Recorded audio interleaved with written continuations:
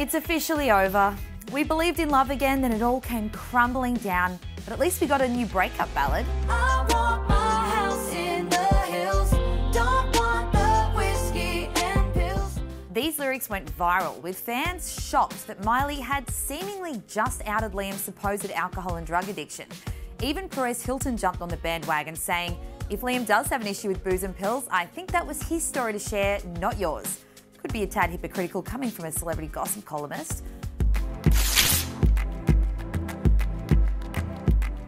Sure, we're happy for Justin and Hailey, but we also can't pretend we weren't really hoping for these two to stay together.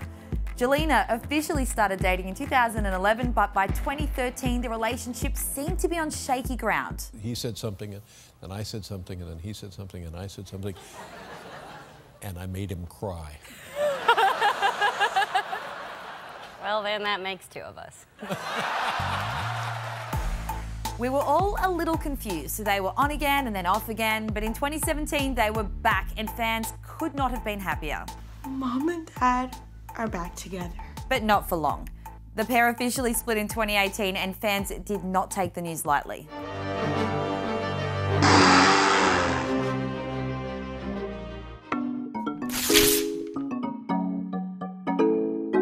We're all still rooting for Kourtney Kardashian and Scott Disick. I was rooting for you. We were all rooting for you. How dare you? Kourtney and Scott started dating way back in 2006.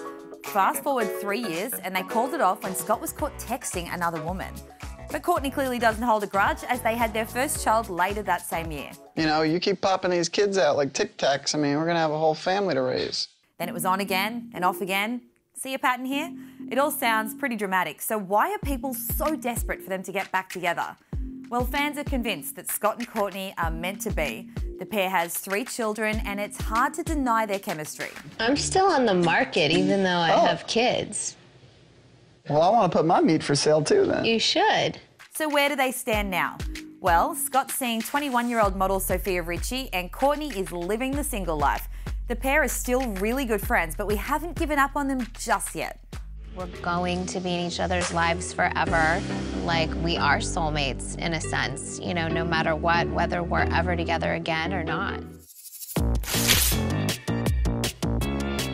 Last but certainly not least, we've got Taylor Swift and Joe Jonas, John Mayer, Harry Styles, Calvin Harris, Taylor Lautner, Jake Gyllenhaal and Tom Hiddleston. It's all very, very sad. When I find that person that is right for me and he'll be wonderful.